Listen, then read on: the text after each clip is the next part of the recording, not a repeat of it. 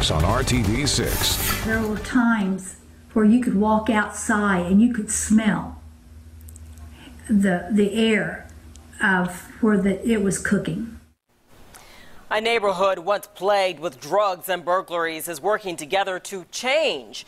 A big part of that effort is the Drexel Gardens Crime Watch, a group started by neighbors who saw a good area quickly deteriorate and are trying to get it back to a safe place. It's part of Our Streets, Our Stories, our RTV6 effort to show you what's working to fight crime in neighborhoods.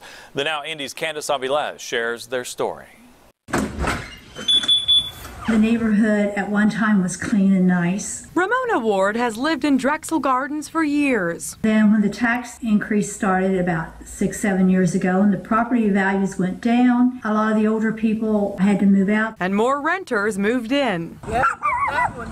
Along with a handful of people that was in trouble all the time. Native people with the robberies and the burglaries and minor drug usage. But property crimes and minor drug usage may play into a bigger problem. IMPD Detective David Spurgeon says the increase in property crimes is due to opiate abuse. Try and explain to them how the opiate prescription drugs is translated into heroin use, and to make them understand that our property crimes is directly attributed to this because they're doing this to finance their addiction. Spurgeon says people hooked on opiates fear withdrawals, prompting them to steal anything they can to pay for more drugs, something Sheila Cooper saw firsthand. My nephew and his wife, they had gotten into meth, and pretty early on age, everyone was even skeptical to let them come into their home because they were afraid they would steal from them to get money for their drugs,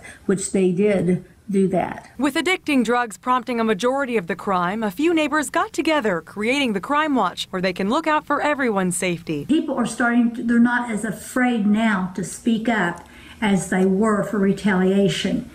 The Crime Watch has made such a difference with bringing the neighbors together. They meet once a month at the Drexel Gardens Christian Church to keep in touch, share events, and listen to speakers, including Detective Spurgeon. It will still take more involvement to get the neighborhood back on track, but it's a start. I would say hopefully, praying to God, that within the next 4 or 5 years, we will be back to a clean, healthy neighborhood. That was Candace Avilés reporting. The next Drexel Gardens Neighborhood Crime Watch meeting is November 17th at the Drexel Gardens Christian Church. Anyone is welcome to come.